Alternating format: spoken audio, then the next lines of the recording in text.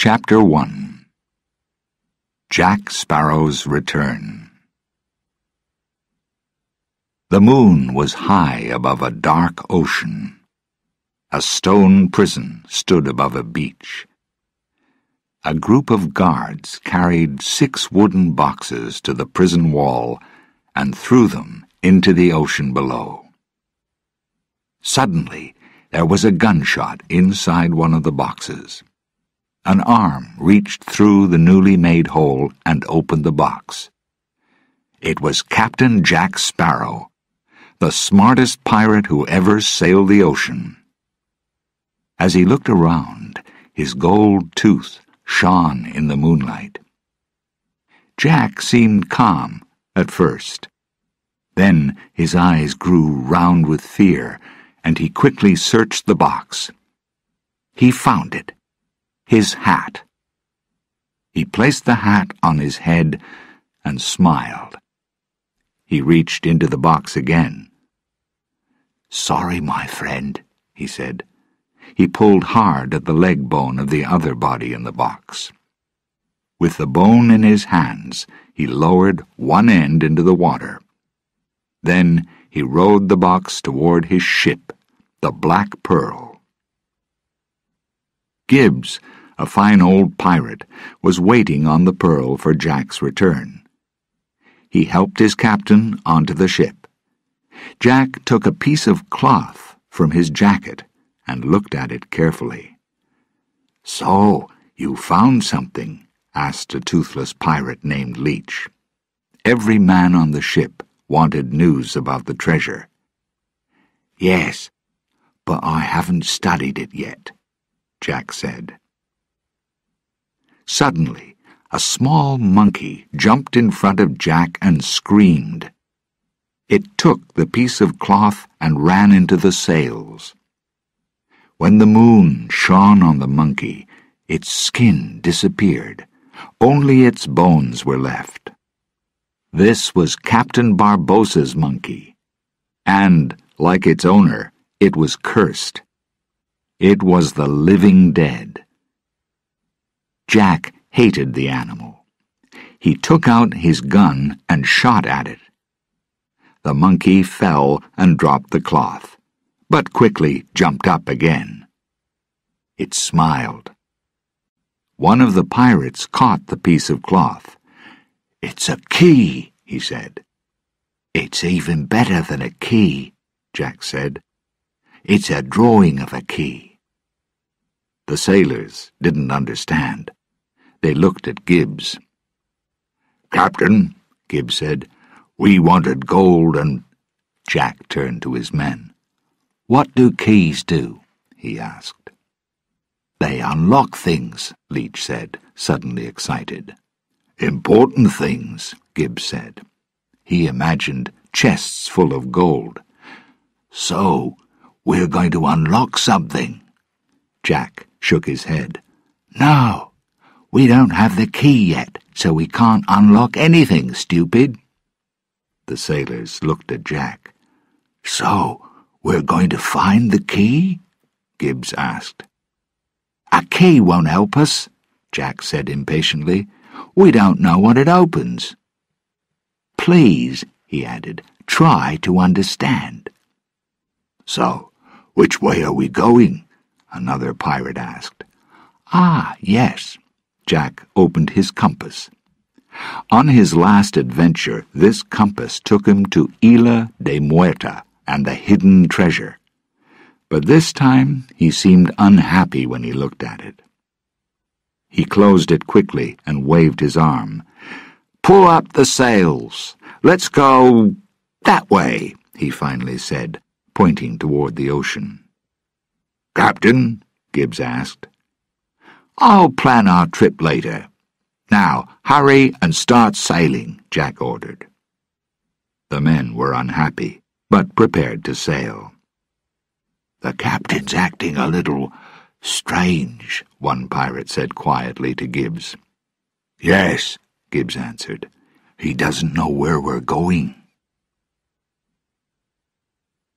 Outside a small church in the Caribbean town of Port Royal, Elizabeth Swann was on her knees in her wedding dress. Her tears mixed with the rain. Around her were overturned chairs and no husband. Slowly she went inside to wait. Through her tears she saw a man come into the church. With him were an officer and a group of soldiers who were pushing a prisoner. The prisoner was the man she wanted to marry, Will Turner. "Will," Elizabeth called, "what's happening?" "I don't know," Will said sadly. "You look beautiful," he added softly. "You, free the prisoner immediately," said a loud voice from the door. It was Elizabeth's father, Governor Swann. He looked angrily at the officer. The officer didn't move. Governor Swann studied the man's face. "Cutler Beckett?" he asked finally. "It's Lord Beckett now," the man replied. "Lord or not, do you have a reason to arrest this man?" "I do." "Mr. Mercer?" Beckett said to a man next to him. Mercer gave him a letter. Governor Swann looked at it. "This letter isn't for the arrest of Will Turner," he said. "This is for the arrest of Elizabeth Swann." "Is it?" Beckett asked. "My mistake." "Arrest her," he ordered. The soldiers took Elizabeth. "Why?" Elizabeth asked angrily.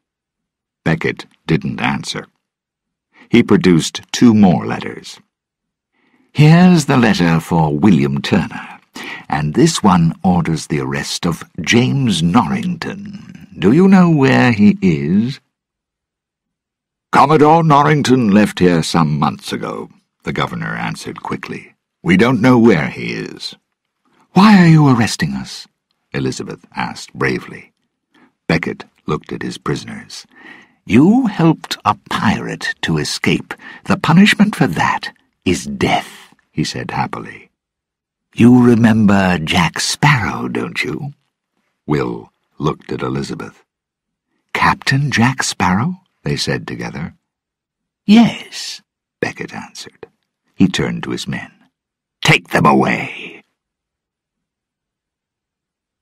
Captain Jack Sparrow had his own problems. Alone in his room on the Black Pearl, he held his compass tightly in his hand. He looked at it and quickly closed it. Then he shook it and looked at it again. Not good. He reached for a drink. The bottle was empty. He left the room to find another bottle. The drinks cupboard was almost empty. He smiled when he saw a bottle on the lower shelf. He opened it and turned it over. Sand fell onto the floor. "You have no more time, Jack," a voice said suddenly. Jack turned. In front of him was a man's face covered with animals and plants from the bottom of the ocean. "Bootstrap?" Jack asked. "Bill Turner?" "Yes, Jack Sparrow. You look good." Jack looked at the sailor. "You don't," he said. "Is this a dream?" "No," Bootstrap said. He gave Jack a drink. "You got the pearl back," he said. "Your son helped me," Jack told him. Now Bootstrap was surprised. "William? A pirate?" "Yes," Jack said. "He's too honest, though," he added. "So, why are you here?" "Davy Jones sent me," Bootstrap answered. "I'm sorry that I fought against you. Everything went wrong after we took your ship. I was cursed, and at the bottom of the ocean. I couldn't move, and I couldn't die." Jack looked afraid. "Then Davy Jones came to me and made an offer. If I spend 100 years on his ship, I can rest after that." Bootstrap looked at his old captain. He wants you. He owns you too, Jack. He lifted the Pearl from the ocean floor for you. You were her captain for 13 years. Jack started to speak, but Bootstrap stopped him. You can't stop the curse, he said. Your soul will spend a lifetime on his ship. Davy's ship, the Flying Dutchman, already has a captain, Jack said quickly. He doesn't need me. Bootstrap shook his head sadly. Captain Jack Sparrow never stopped fighting. It's Davy Jones's world for you, Jack. Jones will send his monster, the Kraken, and pull the Pearl back down to the bottom of the ocean, and you with it. Any idea when? Jack asked. He tried not to sound worried. Bootstrap lifted his arm and pointed to Jack's hand. Jack stepped away, but it was too late. There was a black mark on his hand. He was now a marked man. He'll find you, Bootstrap said. Jack looked up, but Bootstrap Bill was gone. Jack screamed and ran through the ship. Get up, he shouted to his sleeping men. Hurry! Then he tied a cloth around his hand, covering the black mark. He didn't want anyone to see it. Gibbs found Jack behind the mast. Where are we going? He asked. We're going to land, Jack shouted. Which port? Gibbs asked. Land. It doesn't matter where. The monkey jumped down from the mast onto Jack's shoulder and knocked his hat into the ocean. Jack's hat! Gibbs cried to the other men. He knew the captain loved his hat. Turn the ship around. No, Jack said quickly. Leave it. His men were surprised. Gibbs turned to Jack. What's coming after us? He asked quietly. Captain Jack Sparrow's hat sailed far away from the Black Pearl. A sailor on a fishing boat picked it up. He liked it and put it on his head. When another sailor tried to take it from him, the two men began to fight. Suddenly, the boat shook. The sailors looked around, then down at the hat. They tried to throw it into the ocean. Too late. Their boat broke into pieces and was pulled down into the ocean. Then the water was calm again. Chapter 2. The Search for the Black Pearl. 2 guards took Will Turner into Lord Becket's office. Are you going to free Elizabeth? Will asked. If you help me, I'll free her, Becket answered. We want you to find Captain Sparrow. I want you to get something that belongs to him. You want the Black Pearl? Will said. Becket was surprised. The Black Pearl? No, I want something that's smaller and much more important. Something that Sparrow carries at all times. A compass. Bring back the compass, then I will free Elizabeth. Will Turner angrily left Becket's office and went to Elizabeth's room in the prison building. Governor Swan followed him and heard them talking. Jack's compass. Why does Becket want that? His reason isn't important, Will said. I'll find Jack and bring him back to Port Royal. Then we'll both be free. How are you going to find him? Elizabeth asked, worried. Her voice showed her fear. Tortuga. I'll start there. I won't stop until I find him. Then I'll return and marry you. Will Turner started his search immediately. He went to Tortuga because Jack often stayed there.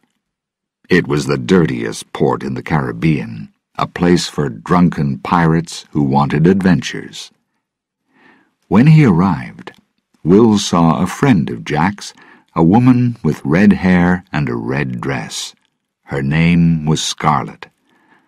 "I haven't seen him for a month," Scarlet said angrily. "When you find him, give him a message." She lifted her hand and hit Will across the face.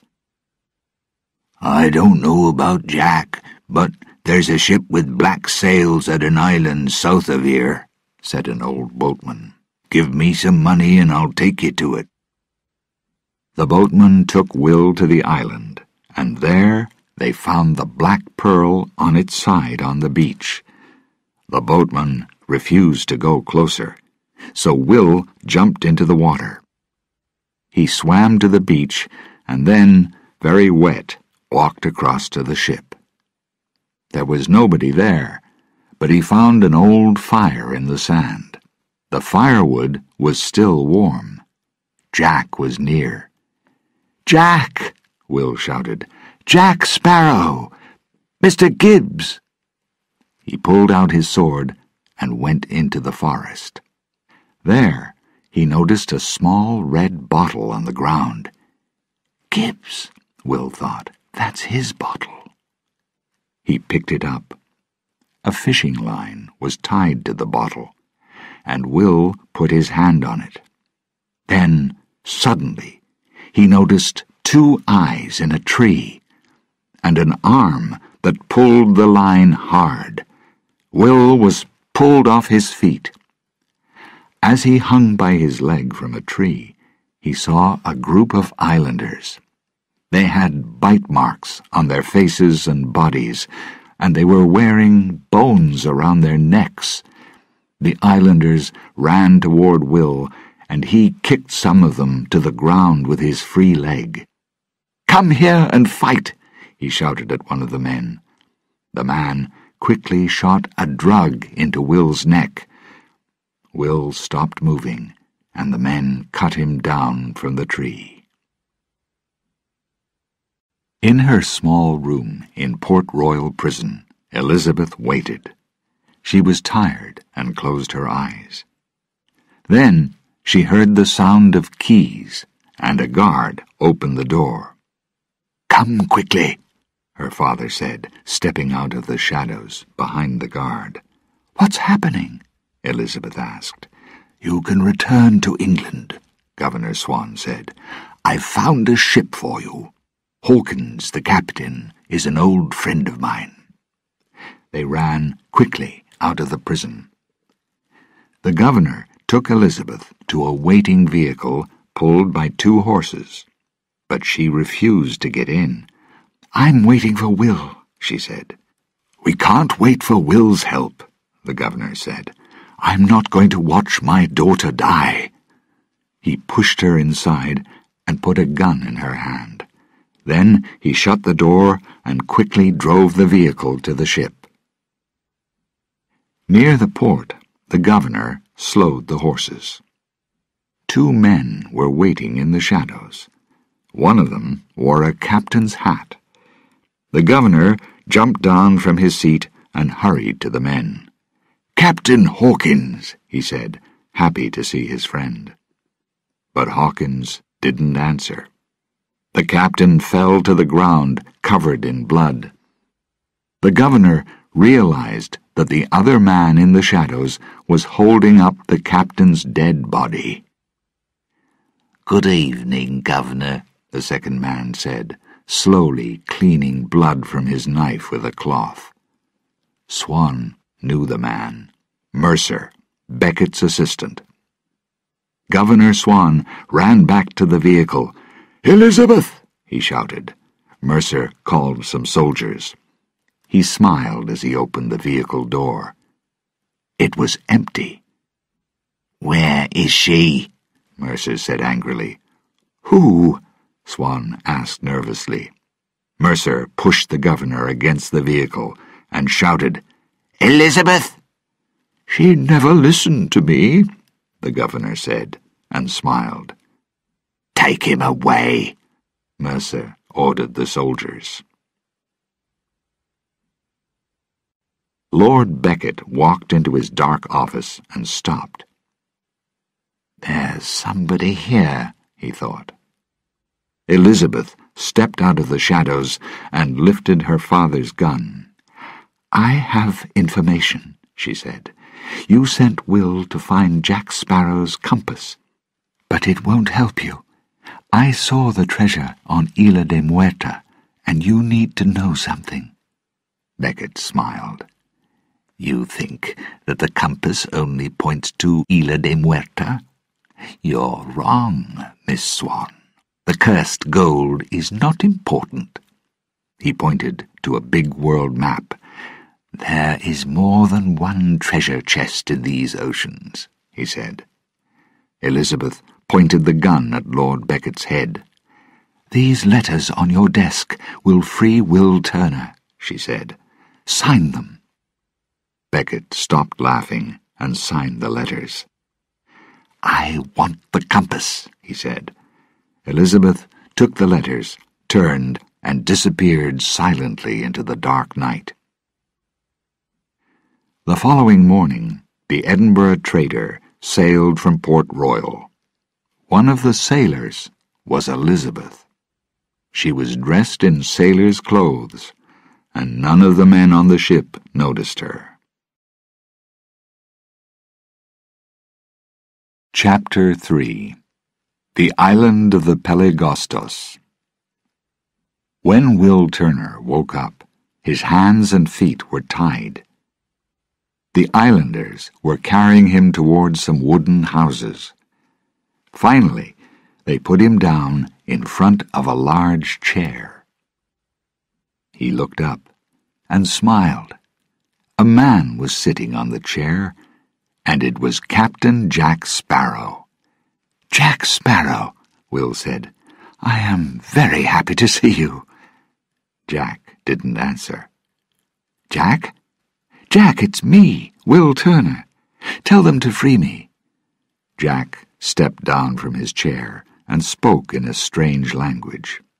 Will suddenly noticed the dead men's bones around the chair. Jack, listen, Will said. I need the compass. Elizabeth is in danger. We were arrested for helping you. She's going to die. One of the islanders pointed at Will's leg and hungrily touched his stomach.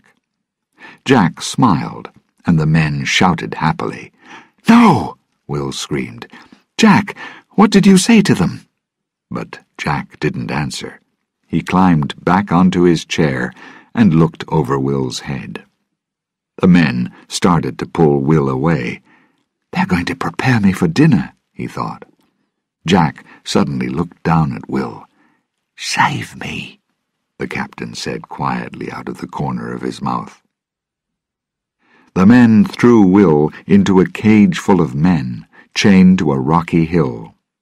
Some of the sailors from the Black Pearl were prisoners in another cage. Will, you shouldn't be here, Gibbs greeted him. Why is this happening? Will asked. He looked at the sailors. Jack seems to be the chief. Yes, Gibbs said sadly. The Pelagostos made him their chief, and now they want to free his soul from his body. They're going to cook him and eat him. Where are the other sailors from the Pearl? Will asked. Look more carefully at these cages, Gibbs said quietly. The Pelagostos built them after we arrived. Will looked at the walls of his cage. They were made of bones. He quickly moved his hand away. The meal starts when the sun goes down, Gibbs said seriously. Jack's life will end when the music stops. In a small boat near the beach, two of Barbossa's pirates, Pintel and Ragetti, rowed with their backs to the sun. A dog with a ring of keys in its mouth was sitting at the end of the boat. Suddenly, the men saw the Black Pearl. Look, there it is, Pintel cried. The dog jumped into the clear blue water and swam to the beach. Pintel looked up at the ship's black sails. It's ours, he said greedily. Then they heard the sound of music through the trees. The music on the island grew louder as the Pelagostos prepared their big meal. Captain Jack Sparrow was their special guest and their main course. He tried to smile. The islanders placed a long, thin piece of wood above an unlit fire. Jack looked at it and turned away. "We need a bigger fire," he shouted in the language of the Pelagostos. "I am the chief. I need more wood. Big fire. More wood." The islanders hurried away in search of more wood. Jack waited until every man was gone. Then he ran and ran. When he arrived at a small house, a large man opened the door. Jack stepped back. "I'm not running away. No," he said. Soon he was tied to the long piece of wood over the unlit fire. The fire was now very big. "Nice work," he said. The Pelagostos smiled proudly. Too nice, Jack thought to himself. On the rocky hill, Will and the pirates waited in their bone cages. "I must do something," Will said to himself. "I must save Elizabeth." "Try to move your cage," he shouted to the pirates. "Move it toward the rocks. Then put your feet through the holes between the bones and try to climb the hill." Leech and the pirates in the other cage understood and started to move it slowly up the hill. But suddenly a guard saw them and screamed loudly. The music stopped. As Will and the men in his cage reached the top of the hill, the islanders ran toward them. They pulled the cage up around their legs and started to run. They had to find the black pearl fast. When the guard ran toward them, the Pelagostos were preparing to light the fire under Jack. "The prisoners are trying to escape," he screamed. "Follow them," Jack ordered. "They mustn't escape." "What shall we do?" The Pelagostos islanders couldn't decide. "Shall we light the fire or follow the other prisoners? We want to free our chief from his body, but he is telling us to leave." Finally, they decided to follow the other prisoners. But one man dropped a piece of burning wood, and suddenly the fire was burning under Jack. There was nothing that Jack could do about it. "They're going to cook me, Captain Jack Sparrow," he said to himself. Jack finally escaped from the burning wood by throwing his body from one side to the other. Watched by a small boy, he jumped away from the fire and ran into the trees. The boy also ran into the forest and found the Pelagostos. "Our chief is running away," he called. The islanders shouted angrily. They stopped following Jack's men and ran after Jack. Will and some of the pirates arrived on the beach and broke out of their cage. They didn't notice Pintel and Ragetti preparing the pearl. "Excellent," Gibbs shouted. "We can sail." "I'm not going to leave without Jack," Will said. Gibbs suddenly pointed along the beach, and Will saw Jack. He was running down the beach with the Pelagostos close behind him. "Jack, hurry!" Gibbs shouted. Jack ran through the shallow water to the side of the pearl, and Gibbs pulled him onto the ship. Chapter 4. The Secret of the Dead Man's Chest. Jack Sparrow sat at the front of the Black Pearl. "Do you want us to sail away from the island?" Gibbs asked him. "Yes, but stay in shallow water," Jack replied. He opened his compass and looked at it carefully. Will Turner stood next to him. "Jack," he said quietly. "Not now," Jack answered, with his eyes still on the compass. "Jack, I need—" "Not now," Jack said angrily, reaching for his gun. Finally, he saw Will. "Oh, it's you." "Jack," Will said again, "I need that compass." "Why?" Jack asked. He looked at the compass again, then closed it. "I want to save Elizabeth," Will said. Jack shook his head. "I've heard those words before," he said. "We saved Elizabeth before. Why don't you watch her more carefully? Lock her up in a room." "She is locked up, in prison. She's going to die because she helped you." Jack started to climb up into the sails. "That isn't my problem," he said. Suddenly, he felt the cold touch of Will's sword at his neck. "Give me the compass, now. Then the English will stop looking for you." Jack said slowly, "All right. You get the compass and you save your pretty girl. What do I get?" "You'll be free. The English will stop searching for you," Will explained again. "I will give you the compass," Jack said slowly, "but you must find something for me. It's quite dangerous." He pulled the small piece of cloth out of his pocket. Will looked at the picture of the key on the cloth. "Is this going to save Elizabeth?" he asked. Jack put his mouth close to Will's ear. "How much do you know about Davy Jones?" he said very quietly. "Nothing," Will said. Jack smiled. "Yes," he said, "it's going to save Elizabeth."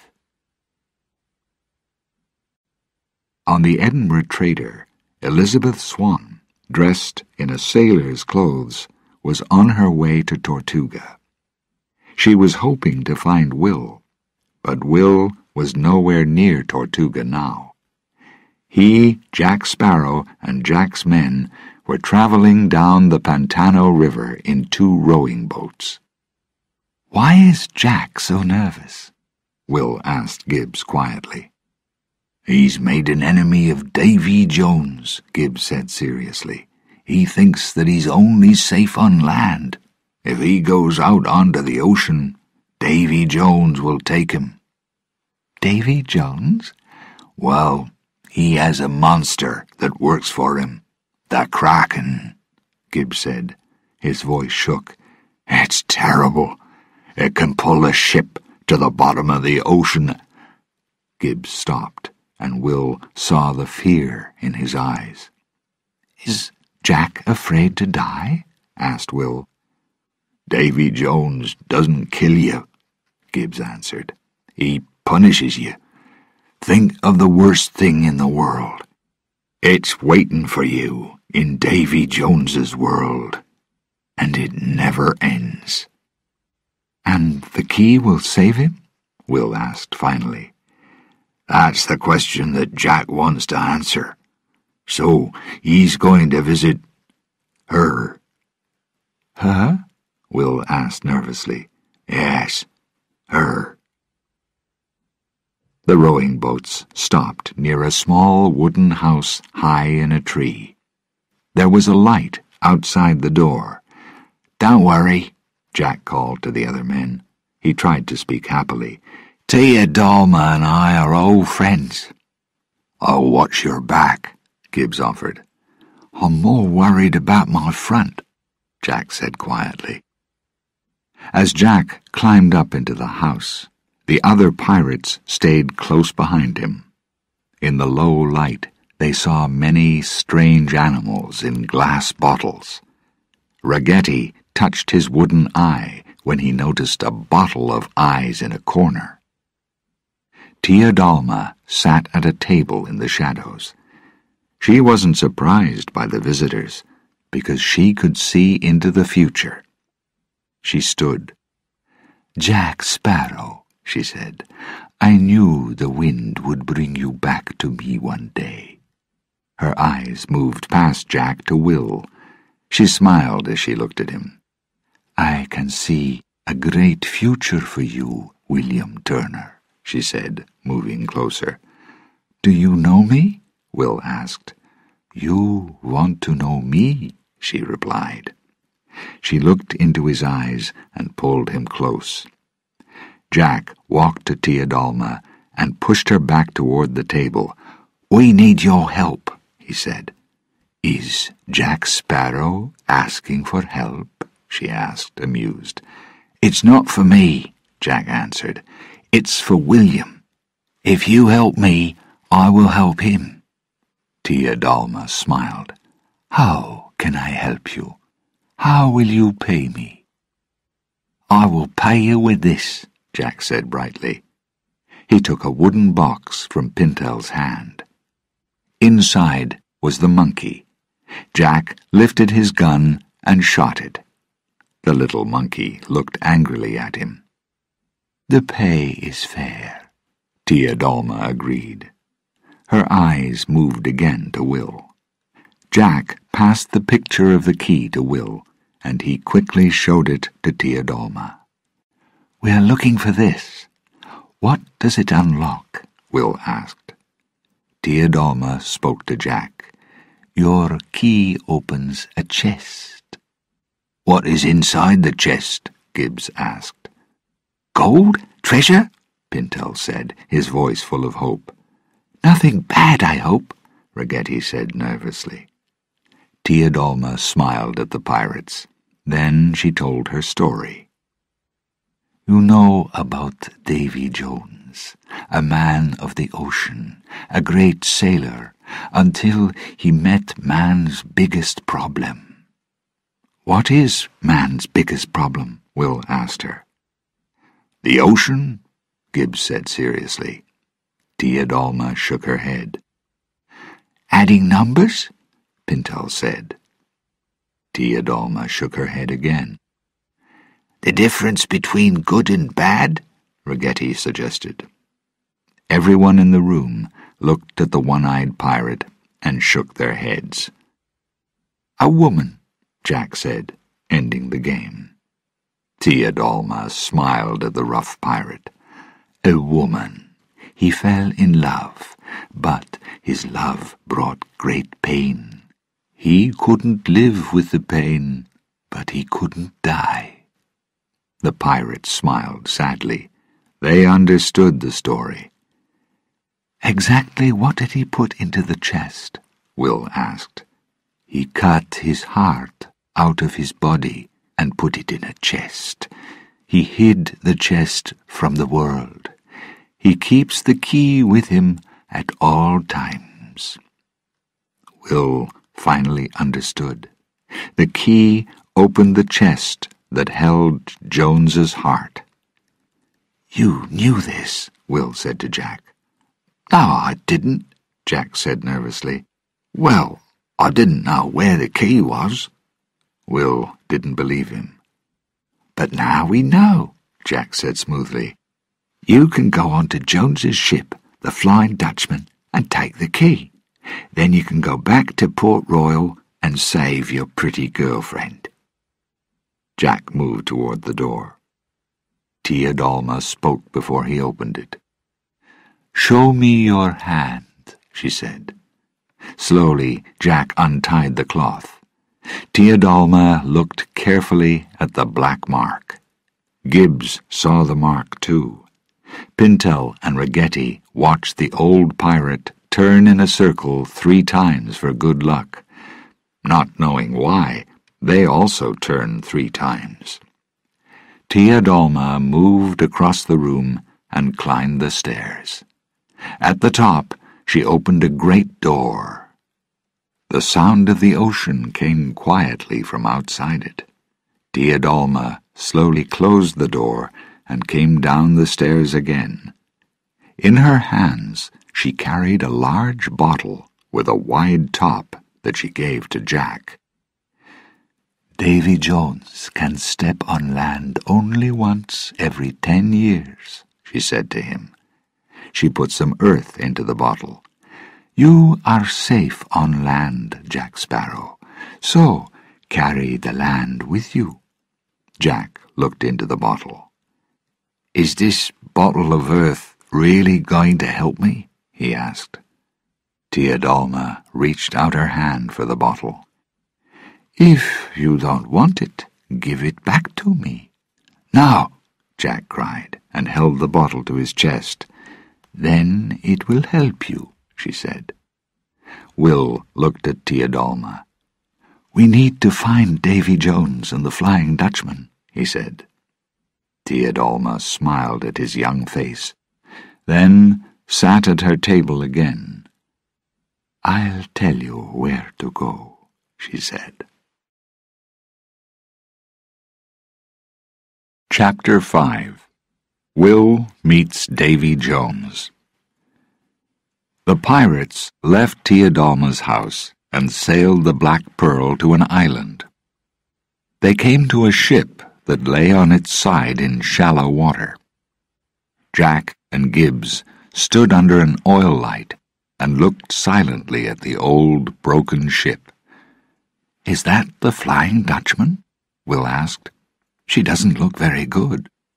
What's your plan? Jack asked. I'll search the ship until I find your key, Will said. And if you find sailors on the ship? Jack asked him. I'll kill them. Jack smiled. I like your plan. It's simple and easy to remember. I'll bring you the key, and you'll give me the compass, Will said. Yes, Jack agreed. If anyone catches you, use these words. Jack Sparrow sent me. He wants me to pay you. Then he added, It will save your life. Will said goodbye and climbed into a rowing boat. Jack watched silently. Then he ordered Gibbs to turn out the Black Pearl's lights. Soon, only Captain Jack Sparrow's gold-toothed smile shone in the dark. Will reached the broken old ship and lit a small oil light. Was the ship empty? He saw the bodies of many dead seamen and felt very nervous. What happened here? He asked himself. Suddenly, he heard a noise. Will turned and saw a sailor. He was badly hurt, but he was trying to pull up a sail. Sailor, it's no good, Will said. The water is too shallow. Your ship won't move. But the man kept trying. No, below us, the ocean took Billy and Quentin, captain's orders. The ship shook, and a dead sailor dropped from the mast. Will saw round, red marks on the man's back. He turned the body over. The man's face was gone. Something has eaten him, Will thought. The Kraken. He remembered Gibbs's description of the monster. Will moved away from the body. Suddenly, the ocean was very calm. Then, very quickly, the wind came and the water turned white and stormy. Will saw a great ship come up from the bottom of the ocean. It was the Flying Dutchman. Jack tricked me, Will thought. He sent me to this old ship. He knew that Davy Jones would follow me. The real Flying Dutchman was made of pale wood and bones. Animals and plants from the ocean floor covered every inch of it. The Dutchman's sailors climbed onto the old ship. Will pulled out his sword and ran toward his rowing boat. Mackes, one of the Dutchman's sailors, stopped him. The other sailors joined Mackes and stood around Will. "Get down on your knees," Greenbeard, another sailor, said angrily. Will quickly pushed his sword into his oil light. Burning oil covered the sword, and Will attacked the sailors. He fought hard, but suddenly something hit him in the face. As he fell, the Dutchman's sailors moved toward him. When he woke up, Will was still on the old ship. He was at the end of a line of sailors, all on their knees. Someone walked slowly toward them. It was Davy Jones. Jones was very ugly, with blue eyes and a long beard. His left hand and one of his legs were missing. He looked angrily down at the line of sailors in front of him. "6 men are still alive," Mackes said. Jones walked down the line. "Do you fear death?" he asked a sailor. "I can offer you an escape." "Don't listen to him," said another man in the line. He held a cross in his hand. Jones turned and shouted at the second man, "Don't you fear death?" "No, sir." "Good luck, friend," Jones said. He smiled, then turned to Greenbeard. Greenbeard threw the man into the ocean. Jones moved close to the first sailor. "Life is painful, but you fear death. You can join my ship and escape it. You must spend 100 years on the Flying Dutchman. Will you come with me?" The sailor said quickly, "I will come with you." Jones smiled and moved down the line. He stopped next to Will. "You are neither dead nor dying. Why are you here?" "Jack Sparrow sent me," Will replied. "He wants me to pay you." Jones looked very angry. "Does he? Shall I accept that offer?" He turned his head and looked out across the dark ocean. Hiding in darkness on the Black Pearl, Jack Sparrow watched the Flying Dutchman. Jones was looking straight at him. Then Davy Jones suddenly arrived in front of him. The Dutchman's sailors also flew onto the Pearl and quickly circled round Jack and his pirates. "It's time to pay me," Jones said to Jack. His voice was low and angry.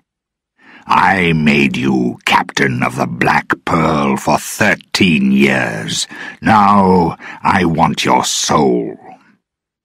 "Well," Jack said, "I was only captain for 2 years, then my men stole the ship." "But you were a captain," Jones replied. "You introduce yourself as Captain Jack Sparrow." "I've already paid you. I've sent you a soul to work on your ship. He's over there," Jack said. He was talking about Will. "You can't send another soul," Jones shouted. "One soul is not the same as another." "So, how many souls do you want for mine?" Jack asked. Jones thought about Jack's question. Finally he said, 100 souls, in 3 days. Jack gave Jones a big smile. "Thanks, friend. Send the boy back to me. I'll start looking for those souls." "I'll keep the boy. You must find 99 more." 99? Jack asked, seeming surprised. "Have you met Will Turner? He's a good and brave man. His soul is as good as 4 ordinary souls." "I'll keep the boy," Jones repeated. "Bring me 99 more souls in 3 days. Do you accept this offer?" Jack thought about the question. "Yes," he answered. "This Will Turner is a good man, and he's your friend. Do you want him to stay with me for the rest of his life?" Jones asked. "Yes, that's okay," Jack answered and smiled. He looked down at his hand. The black mark was gone. When he looked up, Davy Jones and his sailors were gone too. Minutes later, The Flying Dutchman and Will sailed away into a storm. Jack watched silently as the ship disappeared. "I have 3 days to find 99 souls. There's only one place to go. Tortuga," he thought. Chapter 6. Captain Sparrow Sails Again. Jack sat in a corner of a crowded bar in Tortuga. His feet were on a table, and his compass was in his hand. Gibbs was finding Jack's 99 souls. He promised an exciting life on the Black Pearl to a line of hopeful sailors. Because they were in Tortuga, every man was old and sick. "I have 1 arm and a bad leg," an old sailor told Gibbs. "We can use you," Gibbs replied. After a few more interviews, he walked over to Jack. "How many?" Jack asked, looking up. "With those 4, Gibbs said unhappily. "We have 4. Gibbs was worried. "I don't want anything to happen to me," he added quickly. "I'm not making any promises," Jack said. He didn't like promises. "Make a new plan, Jack, and don't use that compass. We all know that it hasn't worked for a long time." Jack looked angrily at Gibbs. "What's your story?" Gibbs asked the next sailor. The man was drunk and unshaven, but his eyes were clear. "My story?" the man replied. "It's the same as your story. I wanted to catch a well-known pirate. I followed him across the 7 oceans. I lost my ship, my job, my life." Gibbs looked more closely at the man. "Commodore?" he asked. Was this really Commodore Norrington, the man who followed Jack and the Pearl to Isla de Muerta? "I'm not a Commodore now," Norrington answered. He threw his bottle down onto the table. "So, can I join your ship?" Gibbs was too surprised to answer. The silence made Norrington angry. "So, can I work for Captain Jack Sparrow?" he shouted. Then he turned to Jack and pulled out his gun. "Or shall I kill you now?" On his way out of the door, Jack stopped and smiled quickly. "You can join us, friend." Norrington didn't put his gun down. "Sorry," he said, "but I really want to shoot you." "Calm down, soldier," a man said and held Norrington's arm. "That's our captain." Norrington's gunshot just missed the man. Jack's new sailors jumped up and started to fight. Other pirates joined the fight. Chairs fell to the floor and bottles were broken. "We'll leave now," Jack said quietly to Gibbs. He walked carefully through the fight, unhurt. He picked up a hat from the floor and put it on his head. It was too small. "It's hard to find a good hat these days," he said to himself. He and Gibbs walked quietly away. Norrington had a sword in his hand now.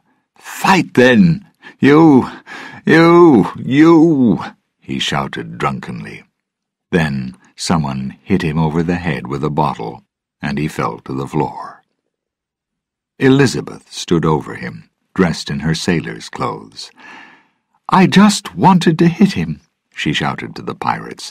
"Now throw him out of the bar, and we'll have a drink." Then, as the pirates shouted their agreement, she looked carefully at the man on the floor. "I don't believe it," she said quietly. "James Norrington, what has the world done to you?" She helped him to his feet, and they walked slowly toward the port. Suddenly, they were standing in front of Jack. "Captain Sparrow?" Elizabeth said to him.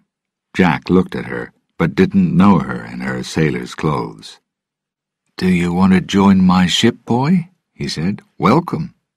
"I want to find the man I love," Elizabeth replied. "William Turner." "Elizabeth?" Jack said, looking at her carefully. "You don't look good in those clothes, you know." "Jack," Elizabeth said, "I know that Will followed you. Where is he?" "Oh, I'm really sorry, but Will has joined Davy Jones's ship." "Davy Jones?" Elizabeth repeated. "Oh, please," Norrington laughed. "The captain of the Flying Dutchman, a ship that takes dead men from this world to the next?" "Correct," Jack said. He looked closely at Norrington. "I know you. Commodore, you look terrible, friend. Why are you here?" "I joined your ship," Norrington replied. "Jack," Elizabeth said, "I want to find Will." Jack pulled his black beard. "Are you sure?" he asked. "Is that what you really want?"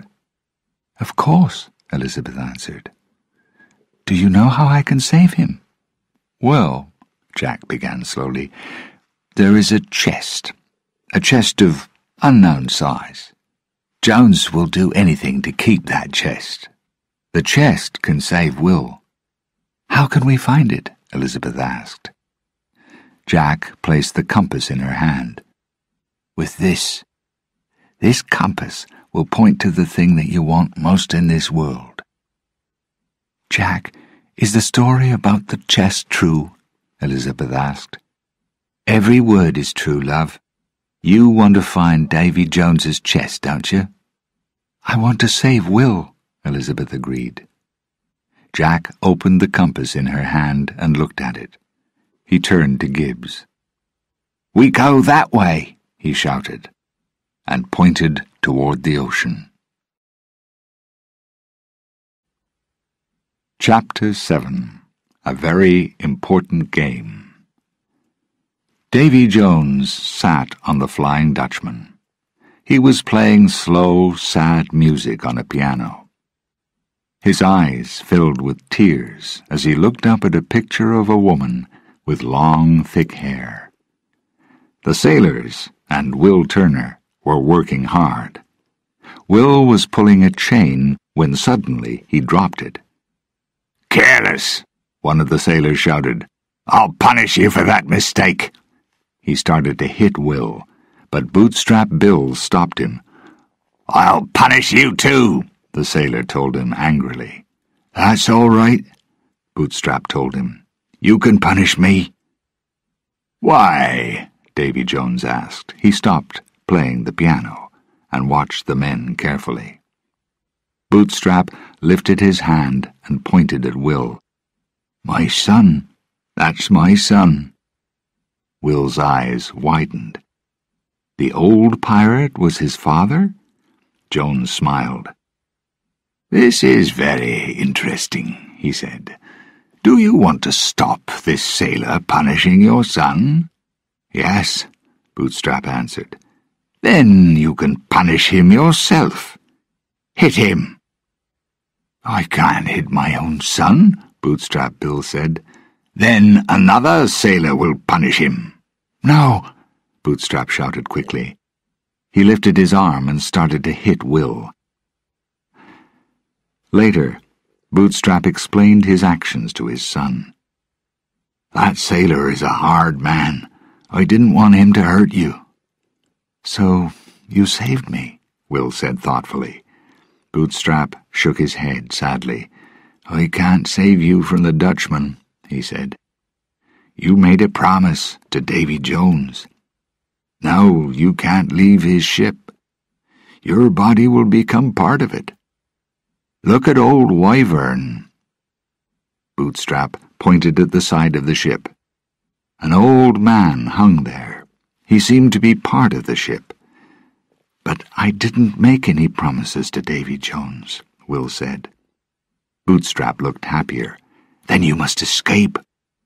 "Not until I find this key," Will said. He showed his father the picture of the key. "It's on the ship, and Jack Sparrow wants it. Maybe it will save us." Suddenly, old Wyvern moved and pulled himself free from the side of the ship. "The dead man's chest!" he cried. His arms reached for the cloth. Will jumped back, afraid. "This is what happens to Davy Jones's men," he said to himself. "Soon my father will become part of the Dutchman too. Just one more unhappy soul." But Wyvern's next words made Will more hopeful. "Open the chest with the key, and cut through the heart with your sword," old Wyvern cried. Then he changed his mind. "Don't destroy the heart. The Dutchman must have a living heart, or there is no captain. And if there is no captain, no one will hold the key." "The captain has the key?" Will asked. "Hidden," Wyvern said. He disappeared again into the side of the ship. But Will had his answer. Jones had the key. On the Black Pearl, Jack Sparrow found Elizabeth filling in names on Lord Becket's letters. These letters would free Jack from the English. Jack immediately took them from her. "These letters belong to me, don't they?" He looked at the signature on the papers. "Lord Cutler Becket. Is he the man who wants my compass?" "Not the compass. A chest," Elizabeth said. Gibbs heard her words and looked up. "A chest? Not Davy Jones's chest. If Becket has the chest, the oceans will be his." "So that's why Becket wants it," Elizabeth thought. Jack looked carefully at the letters. "Becket will free me, and I can work for the English." He laughed. "I can't think of anything worse." He shook his head and put the letters in his jacket pocket. "Jack," Elizabeth said, "give the letters back to me." Jack looked at her.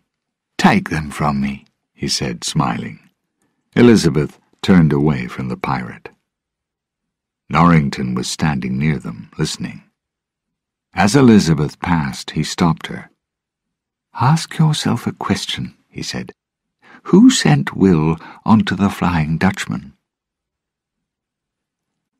On the Dutchman, some of the sailors were playing a numbers game. Will watched the game and tried to understand it. "What are they playing for?" Will asked Bootstrap. The old sailor was standing behind his son. "The only thing any of us can offer," Bootstrap told him. "Years of service on this ship." "Can anyone play?" Will asked his father slowly. "Yes," Bootstrap replied. "Then I want to play with Davy Jones," Will said loudly. The sailors went silent. Suddenly, Jones stood in front of them. "I accept," he told Will. "But I'll only play for the thing that is most important to a man's heart." "I'll offer 100 years of service on your ship," was Will's reply. "No," Bootstrap cried. "And I'll free you if you win," Jones said. "I'm already free," Will thought. He didn't know about Jack's trick. "No, I want you to free my father," he said. "I agree," Jones answered. He sat down opposite Will. "You're a crazy young man," Jones said. "You want to get married, and you will get married, to this ship." They began to play. Will won the first game. His father was free, but Will wanted more. "Another game," he said suddenly, to the surprise of the sailors. "You can't win again, son," Jones said, and stood up. Will smiled. "Then why are you walking away?" he asked. Jones looked very angry. "What will you play for?" he asked, and sat down again. "My soul," Will answered. "If I lose, I'll work for you until the end of time." "And if you win?" Jones asked. "I want the thing that is dearest to your heart," Will said. "I want this." He showed Jones the cloth with the picture of the key. Jones lifted his head. "How do you know about the key?" he asked sharply. "I don't have to tell you. That's not part of the game, is it?" Will asked. Jones reached into his shirt and pulled out the key. It hung on a chain around his neck. "Now I know where it's hidden," Will thought. Bootstrap stepped between them. "I want to play," he said. "If I lose, you can have my soul too. If I win, I get the key." "Don't do this," Will said. His father was now free. Will didn't want him to lose and be a prisoner on the Dutchman again. But Bootstrap didn't listen to him, and the three men began to play. Very quickly, Bootstrap lost the game. Jones put the key back inside his shirt.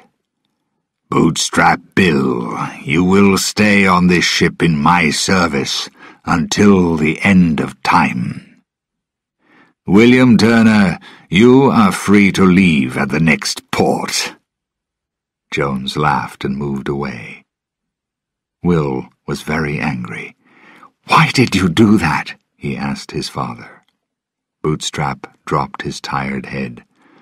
"I didn't want you to lose," he said sadly. "The game was never about winning or losing," Will said. Bootstrap looked at him and then suddenly understood. "The game was about finding the key," he said slowly. "And now you know where it is." Chapter 8. The Kraken. Later that night, Bootstrap was on guard when he saw the sails of another ship, the Edinburgh Trader. He pointed to the ship. "Now you can escape," he said to Will. "Yes," Will replied. "But first I want to get the key." He moved toward the captain's room and quietly went inside. Jones was asleep. Will took a step closer. Pushing away Jones's beard, he reached for the key. Quickly, he pulled it off its chain. Will left the room and ran back to Bootstrap.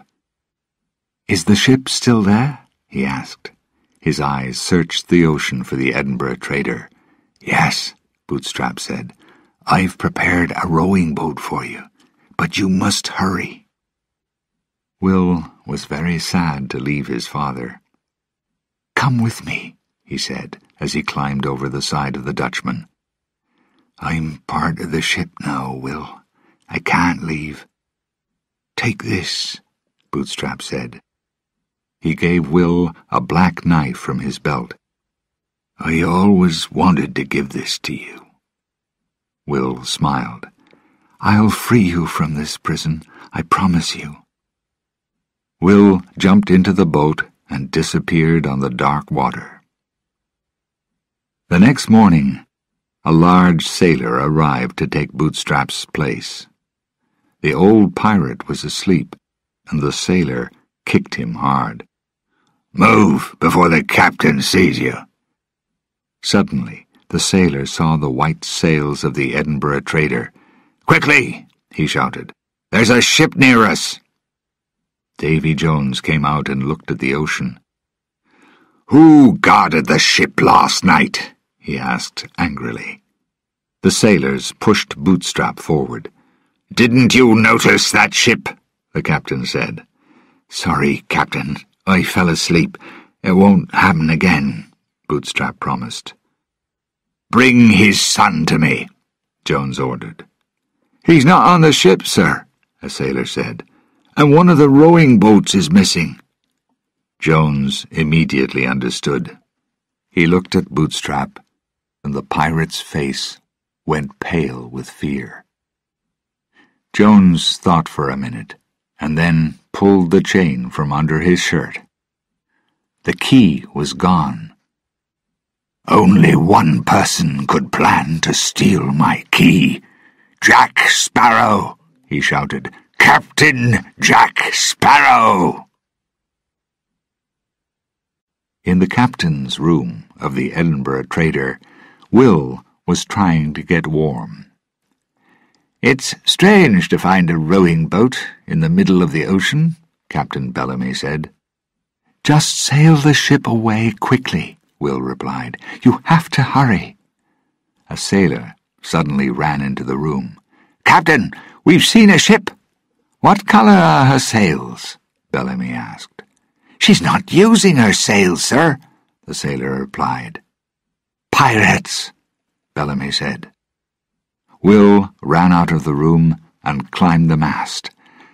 "It's the Dutchman," he shouted. "We're all going to die." The Edinburgh Trader stopped moving. "What happened?" one of the sailors asked. "We've hit something," another sailor answered. Captain Bellamy looked into the ocean, but could see nothing. "Move the ship's wheel left, then right, then left again," he ordered. The sailors followed his orders without success, then turned back to their captain. "What can we do now?" one of them asked. But Bellamy wasn't there.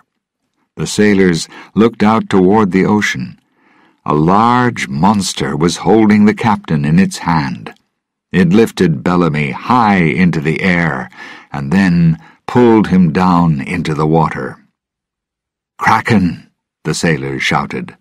The Kraken killed the captain, then came back for the ship. It broke the ship into 2 pieces and pulled it down into the ocean. A few minutes later, 6 men were on their knees on the Flying Dutchman. "Where is the sun?" Jones asked, looking closely at the line of sailors. "And where is the key?" "We can't find them," Mackes answered. "Maybe the ocean took him." "I am the ocean," Jones shouted angrily. "Throw these men off the ship." His men threw the sailors from the Edinburgh Trader into the water. "The chest isn't safe," Jones said. "Bootstrap's son has the key, and he's working with Jack Sparrow. We're going to Isla Cruz." "He won't find the chest," a sailor said. "He knew about the key, didn't he?" Jones shouted. "He mustn't find the heart. I must reach Isla Cruz before Will or Jack arrives."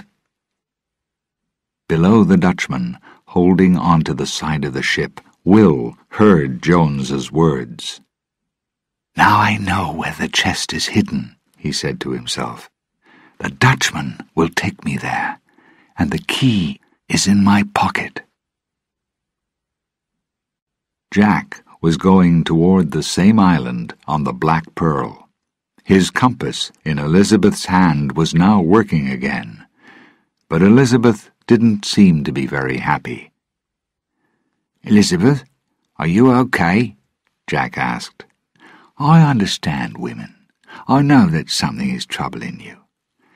"I wanted to be married by now," Elizabeth said sadly.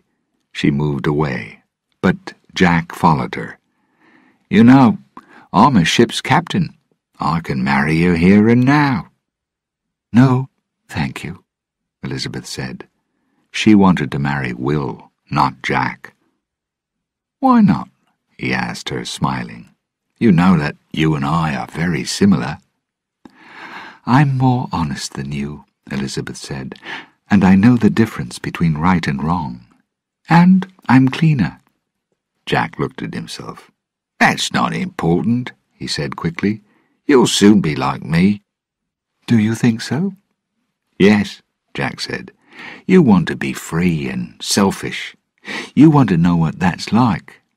One day," he said, looking into her eyes, "you'll be exactly like me." Elizabeth looked at him coldly. "You and I are similar," she agreed. "So one day you'll be like me. You'll do the right thing. You'll be brave. And then you'll discover a very important fact." Jack looked at her questioningly. "You'll discover that you are a good man," Elizabeth told him finally. "I've never done anything good," Jack said. "I believe that you will. Do you know why? You're going to want to be good." Jack opened his mouth to answer her. A sailor's voice stopped him. "Land!" Jack ran to the side of the ship. He could see the small island of Isla Cruz far across the ocean. He looked down into the water. "The island is too far from here," he said, afraid. "I want my bottle of earth." Chapter 9. The Fight for the Chest. Captain Jack Sparrow sat in a rowing boat, holding his bottle of earth. Elizabeth and Norrington were sitting opposite him. Pintel and Ragetti were rowing the boat toward Isla Cruz. "You're rowing too fast," Pintel said to his one-eyed friend.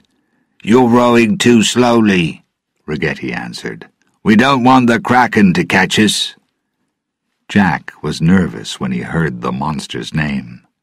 Then they heard a sudden noise in the water, and the two pirates rowed the boat faster. When they reached the beach, Jack jumped out of the boat. He checked that the letters were still in his jacket pocket. Then he placed the jacket and the bottle of earth at the end of the boat. "Guard the boat," he ordered Pintel and Ragetti. Jack put the compass into Elizabeth's hands, and they walked up the beach. Norrington followed them. They came to an old church. "Do people live here?" Norrington asked. "No," Elizabeth answered. "Do you know this place?" he asked, surprised. "I've heard stories about it," Elizabeth said. "A religious man came to the island and brought illness and death. All the people died. The man went crazy and killed himself." Elizabeth looked down at the compass and continued to walk. Suddenly, the compass point began to move wildly. "We've found the place," she said. Jack drew an X in the sand with the toe of his boot. "Make a hole here," he said to Norrington. At the same time, the Flying Dutchman arrived near Isla Cruz, and Davy Jones noticed the rowing boat. "They're here," he said angrily, "and I can't step on land again for 10 years. "Can we do the job for you?" Macus asked him. "I'll punish you if you fail," Jones promised. "Take the ship down below the ocean," he ordered his men. Macus called out, "Down! Down!" In seconds, the Flying Dutchman's ship disappeared below the waves and moved toward Isla Cruz. Pintel and Ragetti were sitting on the beach and looking out at the ocean. The water began to move. Something was coming toward them. They jumped to their feet. Then they ran to tell Jack. Jack watched Norrington as he made a deep hole in the sand. Jack was worried, and he wanted to find the chest quickly. Suddenly, Norrington hit something. "It's the chest," Jack said, and jumped into the hole. They lifted out the chest, and Jack quickly broke open the lock. Inside were a long white dress, dried flowers, and old love letters. Jack pushed them away and found a box. He lifted the box out of the chest. It was tightly locked, but he could hear a noise inside it. "The heart," Elizabeth said. "It's real." Norrington was surprised. "You are right," he said to Jack. "I'm often right," Jack said, "but people are still surprised." "With good reason," a voice said.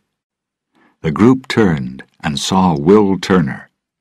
He was running toward them in wet clothes. Elizabeth ran to him. "Will, you're all right." She put her arms around his neck. Jack looked worried. "How did you get here?" he asked Will.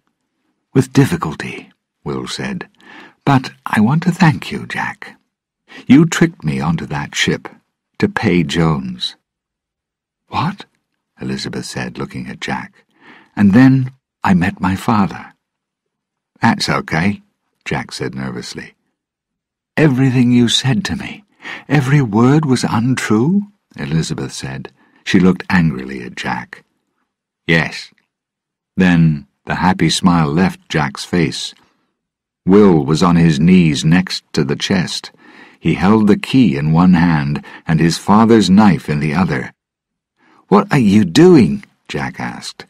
"I'm going to kill Jones," Will answered. In a second, Jack was pressing his sword against Will's neck. "You can't do that, William," Jack said. "Who will stop the Kraken if Jones is dead? Now, give me the key, please." Will quickly pushed away Jack's sword. He jumped up and took Elizabeth's sword. "I keep my promises," he said, facing Jack. "I'm going to free my father."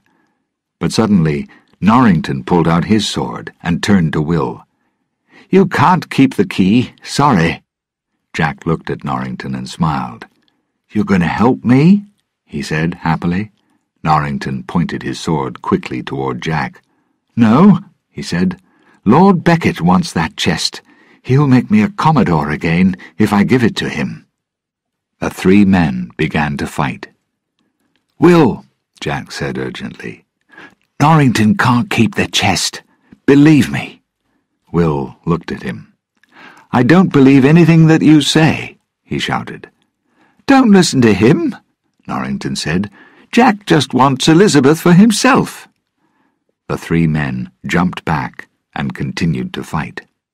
"Guard the chest," Will told Elizabeth. "No, adult men talk about their problems. They don't fight," Elizabeth shouted. But the men weren't listening. Rigetti stood in the trees and watched the fight. "What's happening?" Pintel asked. He stood next to Rigetti, and they both looked at the chest. Rigetti tried to explain. "Each man wants the chest. Mr. Norrington hopes to give it to Lord Beckett. Then Beckett will free him. Jack wants to sell the chest to Beckett and save himself. And Turner thinks it will help his cursed old father." "How sad," Pintel said. "That chest is clearly very important." He looked at Rigetti, and the two men walked quietly toward the chest. Elizabeth fell to the sand and closed her eyes. "Maybe they'll think I'm sick. Then they'll stop fighting," she thought. She didn't move for a long time. When she opened her eyes, she saw Pintel and Rigetti. They were running away with the chest. She jumped to her feet. "Shall I tell Will or follow the chest?" she asked herself. The three men were still fighting. She decided to follow the chest. Chapter 10. Jack's Big Mistake. The three men were moving across the island as they fought. Norrington pushed Will hard, and he dropped the key. It flew through the air and fell into Jack's hand. "Ha-ha!" Jack screamed. He ran away down the beach. Norrington and Will quickly followed him. Holding the key tightly, Jack went into the old church and climbed some wooden stairs. High above him, the bones of the old churchman hung from a chain. Jack said "Hello" to him and continued his climb. Norrington and Will quickly followed Jack up the stairs. Norrington attacked Jack with his sword, but Jack stepped away. Norrington ran at him, took the key, and threw Jack down the stairs. As Jack fell, his hand found the dead churchman's chain. Jack and the churchman dropped down together. At the same time, Will, holding on to a second chain, was pulled up toward Norrington. As he passed the Commodore, he took the key. Then he ran out onto the church roof. On the beach, the water started to move again. Slowly, the heads of Jones's sailors came up out of the pale blue water. The men walked across the beach and stood next to the empty hole. Then they saw Will Turner step out onto the church roof. Will was trying to escape from Jack, Norrington, and now from Jones's men. He jumped across a hole in the roof. Using the point of his sword, Norrington lifted the key from Will's hand. The Commodore held it for a second. Then it disappeared. Jack had it again. Norrington turned angrily and knocked Jack's sword from his hand. He looked over his shoulder at Will. "Excuse me," he said. "I'm going to kill the man who destroyed my life." "That's okay," Will answered. Jack held up one finger. "Let's talk about this, Commodore. Are you sure you have the right man?" Will smiled. Jack was trying to save himself again. "You caught a famous pirate and put him in prison," Jack said. "You wanted to marry a beautiful woman. Who freed the pirate and stole your girl?" Jack turned toward Will. Norrington stopped Jack. "You've said enough," he shouted, and pushed his sword wildly at Jack. Jack threw up his hands and screamed. He fell down the roof, and the key dropped to the ground. "Good work," Will said. "But sadly, Mr. Turner, he was right," Norrington said. He turned his sword toward Will. Norrington hated Jack, but he didn't like Will either. Down on the ground, Jack picked up the key and ran. "I'm on your side, friend," he called up to Will. Jack slowed to a walk and put the key around his neck. "I'm safe now," he said to himself. Then he fell into a hole in the ground. Will jumped onto a large wooden water wheel on the side of the church. Norrington jumped on too. With a loud noise, the wheel suddenly broke away from the wall.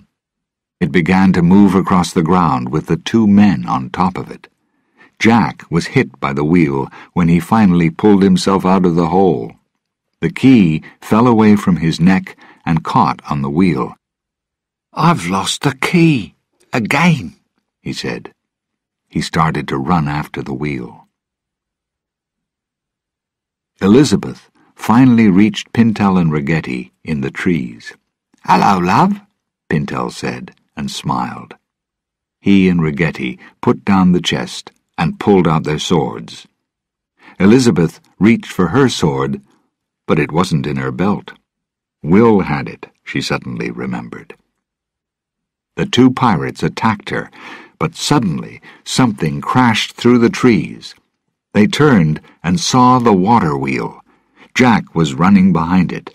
Pintel and Ragetti turned back to Elizabeth, but then a knife hit a tree next to Ragetti's head. Jones's men were coming. Pintel and Ragetti dropped their swords at Elizabeth's feet, took the chest, and started to run.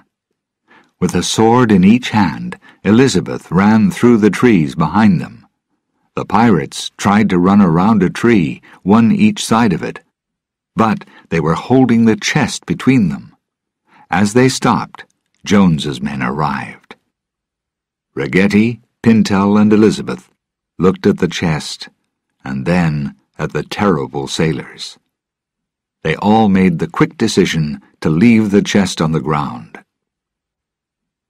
On another part of the island, Jack was still running after the wheel and the key. He ran quickly, got close to the wheel, and jumped inside it. Will reached down from the top of the wheel. He took the key before Jack could. Then he also jumped inside the wheel. Norrington followed him quickly. Cutting Will with his sword, Jack took the key again. He climbed on top of the wheel and then jumped into a tree. Hanging from the tree, Jack noticed one of Jones's sailors. He was coming toward the tree, and he was carrying the chest. Jack reached for a piece of wood and threw it at the sailor's head. The wood knocked the undead sailor's head off his shoulders. Jack jumped out of the tree and looked around. He couldn't see anybody. With the key in hand, he carefully walked up to the chest. Jack sat down next to the chest and turned the key in the lock. And there it was, Jones's heart. Taking off his shirt, he put the heart inside it. Then he looked around again. Nobody was watching him. He ran straight to the rowing boat and found his bottle. It was large enough and had a wide top. He emptied some of the earth onto the beach and placed the covered heart inside the bottle. Then he filled the bottle with sand. He looked up when he heard a sudden noise. Pintel, Ragetti, and Elizabeth ran out of the trees. The two men were carrying the chest again, and Jones's sailors were close behind them. Elizabeth fought Jones's men bravely, but she was losing the fight.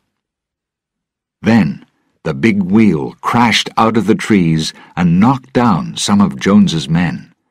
Elizabeth escaped to Pintel and Ragetti, and they pulled the chest through the sand toward the rowing boat. Jack was unhappy. There were too many people on the beach. He put his bottle back into the end of the rowing boat and watched. The wheel finally stopped near the water, and Will and Norrington climbed out. Norrington fell into the rowing boat. He lifted his head, saw Jack's bottle, and reached toward it. Jack watched carefully. Then Norrington's hand moved past the bottle and reached for the letters in Jack's coat pocket. Jack didn't stop him, because he didn't need the papers now. He had the heart. Davy Jones and every ship on the ocean were his. The fight on the beach between Sparrow's men and Jones's men continued. Suddenly, Will noticed the chest. The key was in the lock, and he started to open it. Jack quickly turned around and hit him, and Will fell. Elizabeth ran to his side and looked down at him. "We're not going to escape," she said to Norrington. "Not with the chest," he replied. He quickly took the chest and ordered her into the boat. "Don't wait for me," he called, as he disappeared from the beach into the trees. Jones's men followed him. "We must listen to him," Jack said quickly. "Yes," Pintel agreed, and pushed the rowing boat into the water. Jack picked up his bottle. With the heart and Tia Dalma's earth inside it, he was safe. "We have to take Will," Elizabeth ordered. Jack looked angry, but agreed. Pintel and Ragetti pulled Will into the boat. Without another word, they left the island and Norrington behind. Chapter 11. The End of Captain Jack. Jack's men were soon back on the Black Pearl. Will slowly opened his eyes. "What happened to the chest?" he asked. "Norrington took it. Jones's men followed him," Elizabeth told him. Gibbs came and welcomed them all onto the ship. He was ready to sail. "Jack," he said, "we saw the Dutchman an hour ago. She was coming around the end of the island." "Was she?" Jack replied. He didn't seem worried. "The most dangerous ship on the ocean is too close to us," Gibbs called to the other sailors. "Pull up the sails." Jack felt no need to hurry. He sat down and held his bottle tightly to him. "Gibbs, is your mouth dry?" he asked. "Is your heart moving quickly in your chest?" "Yes," Gibbs answered. "I think you're afraid," Jack told him. "Well, aren't you afraid too?" Gibbs said. He didn't understand Jack. Where was the frightened captain of only a few hours before? Elizabeth walked across the ship to the two men. She agreed with Jack. "We're in no danger," she said to Gibbs. I can't see any ships." She spoke too quickly. As they watched, the ocean began to move. Suddenly, the Flying Dutchman came up from below the water and stopped next to the Pearl. Jack turned toward the Dutchman and lifted the bottle above his head. He pointed to it, smiled, and gave a friendly wave. On the Dutchman, Davy Jones realized what he meant. "He's got my heart." He turned to Mackes. "Prepare the guns," he said. "We're here! Yoo-hoo! Let's talk," Jack shouted. "What are you doing?" Gibbs asked angrily. "Be quiet," Jack replied. He lifted the bottle again. "I have the heart in here," he said quietly. "Really? How?" Gibbs asked. Jack smiled. "I'm Captain Jack Sparrow, remember? Nobody is smarter than me." Gibbs knew very well that Jack wasn't always right. "I have to protect the ship," he said, and shouted, "Move to the left! Hurry, men!" The Black Pearl sailed away from the Dutchman. The Dutchman's guns began to shoot, but the Pearl was escaping. "Can the Black Pearl move faster than the Dutchman?" Will asked. "That isn't a natural ship," Gibbs said, pointing to the Flying Dutchman. "It can sail into the wind and not lose speed. That's how it catches other ships. But if the wind is behind us—" "We can move faster than her," Will said. Suddenly, he understood Gibbs's plan. "Yes," Gibbs said. "The Black Pearl is the only ship that Davy Jones fears." Jack smiled and held his bottle close to his chest. "We can take the Dutchman," Will said to Jack. "We can turn and fight." "Or we can run away," Jack answered brightly. "You have the only ship that can take the Dutchman in a fair fight." "But I don't like to fight fairly," Jack said. Suddenly, the Black Pearl moved to one side and sailors fell to the floor. Jack's bottle was knocked from his hands and broke. Sand and earth went everywhere. Jack fell to his knees and looked through it. There was nothing in there except sand. Jack looked up at Gibbs. I don't have the heart." "Then who does?" Gibbs asked. Jack turned pale. He didn't have Jones's heart, and he didn't have Tia Dalma's earth. The Pearl stopped moving, and Elizabeth looked out at the ocean. "Have we hit some rocks?" she called. "I heard those words on the Edinburgh Trader," remembered Will. "No," he shouted. "It's not rocks. Move back." "What is it?" Elizabeth asked, seeing the fear in Will's eyes.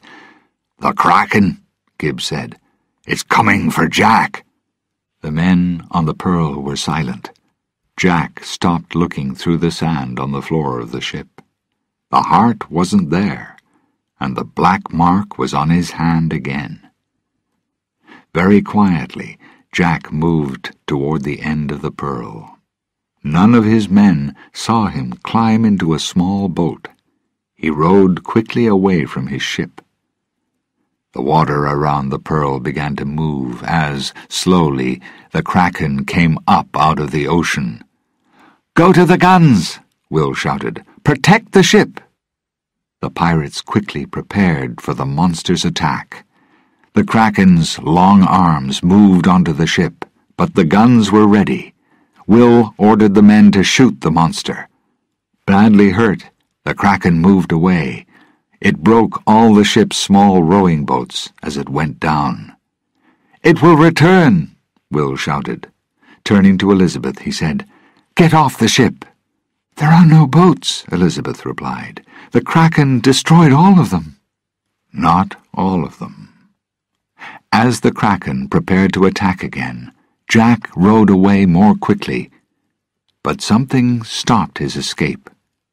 When he looked down at his compass, it was pointing toward the Black Pearl and his men. Sadly, Jack began to row back again. On the Pearl, the Kraken was winning the fight. The pirates shot at it repeatedly, but they couldn't stop it. Elizabeth stood in the captain's room, with a gun in her shaking hands. She was very angry. "Jack has disappeared," she said to herself. "He's the person that the Kraken wants. He brought us into this mess."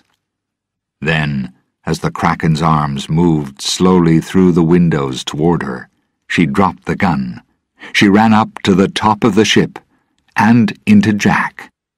He was back. "We have some time. Leave the ship," he ordered. "Can we really escape in a rowing boat?" Will asked. "We can return to the island. We can escape while the Kraken takes down the Pearl." Jack's eyes showed his sadness at the thought of the end of his ship. Will, Gibbs, and the other pirates went toward the rowing boat. "Thank you, Jack," Elizabeth said softly. She moved closer to him. "You came back. I always knew that you were a good man." She kissed the pirate, then stepped back slowly. There was a sharp noise. Jack looked down at his hands.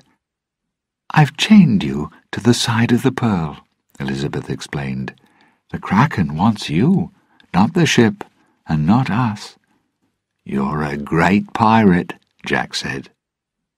Elizabeth looked at him for the last time and remembered so much and so many adventures. Then she ran off the ship and left Jack waiting. Slowly, the Kraken's arms moved onto the Pearl, and the monster's head moved toward Jack. Its mouth was open, and in its teeth was Jack's lost, much-loved hat. He took it out of the monster's mouth and placed it on his head. "Hello, monster," he said. From the rowing boat, the pirates of the Black Pearl watched the Kraken and Jack fight. Slowly, the terrible monster covered the ship with its body. Then it pulled the ship and Jack down below the waves. Davy Jones stood on the Flying Dutchman and smiled. "Jack Sparrow," he said happily, "now I have you."